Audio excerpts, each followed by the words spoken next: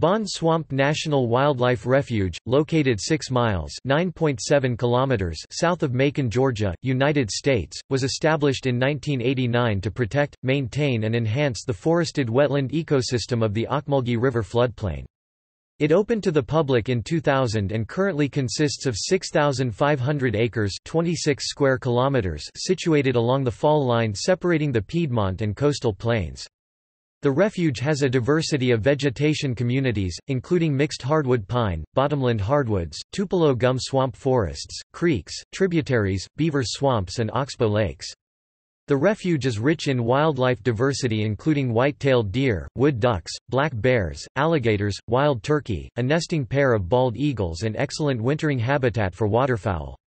Extensive bottomland hardwoods provide critical habitat for neotropical songbirds of concern, such as Swainson's warbler, wood thrush, prothonotary warbler and yellow-billed cuckoo.